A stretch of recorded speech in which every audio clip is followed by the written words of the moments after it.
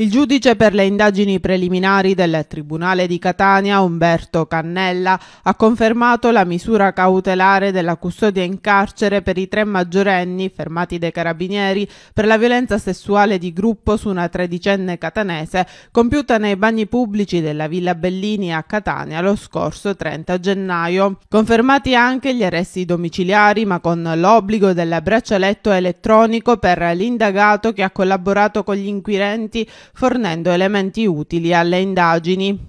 Arresti convalidati dunque per tutti e 7 i giovani e accolta la richiesta del procuratore aggiunto Sebastiano Ardita e della sostituta Anna Trinchillo.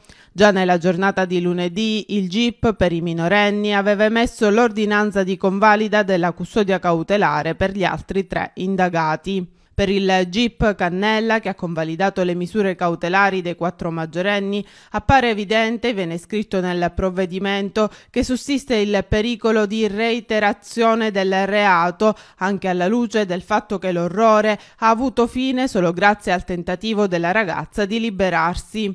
Sulla base della personalità degli indagati, poco avvezzi al vivere civile, si legge ancora, appare probabile che in assenza della disperata reazione la terribile violenza sarebbe proseguita anche ad opera di altri indagati.